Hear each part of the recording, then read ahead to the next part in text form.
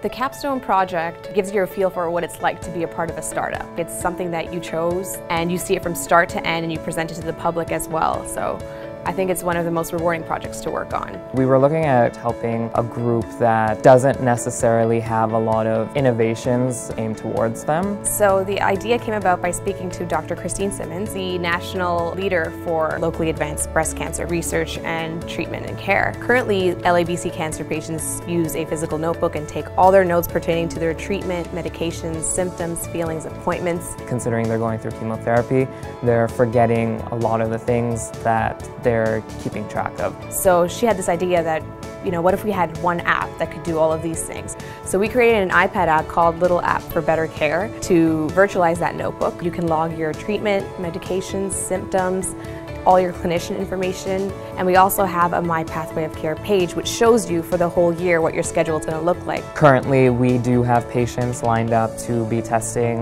our project as we are planning on extending this past the project timeline. Dr. Simmons would like to continue working on this app in the future and launching it in the iOS store. I really do see a great future for this app.